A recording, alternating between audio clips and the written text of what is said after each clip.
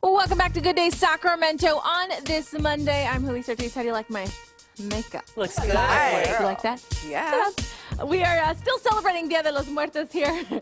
We are live. A local artist. I am telling you, so talented. This is John Huerta. Thank you so much for having us this morning. Thank you. I love this. As we look around, you see all kinds of pictures and paintings, all the Dia de los Muertos theme, and you have this up all year round. I love this. You are in it, and this is really your whole artwork. This is what you do. This is what you paint, and you've been doing it for quite some time. Yes, I have. Can you tell me, you were actually inspired by the passing of your mom and sister? My sister, yeah.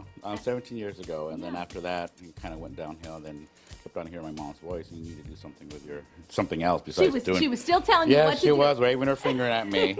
So finally I snapped out of it, and then kind of just, you know, I figured out what I needed to do. So I started doing Day of the Dead, and it's very therapeutic. Yeah. By using vibrant colors and kind of give it like a lighter side of what death is. I love how you turned it into such a beautiful thing. Thank you. Take a look at some of his artwork here. I just love this, right? You see all the different versions of the skull, you know, the face painting there. I love that. These are some of your originals. But look at this, you guys.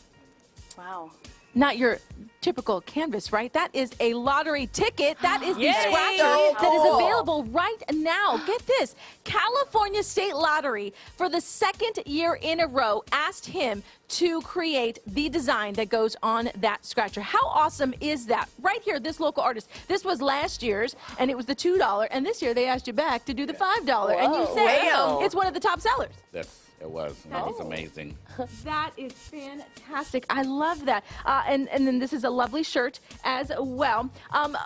And now this was something that you had as a hobby, but you now are doing it full time. Full time. That's all I do is full time. So it's constantly doing my work and getting products ready. And now I have online where basically you can order canvas prints or signed prints, originals, and free shipping until end of December. I love it. Beautiful. This is one of my favorite. Frida. The suit, yes. Inspired, of course, Frida Kahlo, so I had to do my own rendition of it. Yeah. With her suit from her photograph with her family with a suit on, but then I had to show the feminine side, and then with the Oaxaca headdress and everything. I love it. John Huerta, thank you so much. He does have an event today at Zocalo. If you'd like to come by and meet him and check out his artwork, we've got his information linked up to ours at GoodDaySacramento.com. And there you go. He said I could take these scratchers. Scratch it, and then I'm going to frame it. Right? Exactly. Okay. What an honor for him. The second year in a row, they asked me to do it last year. I got to meet him last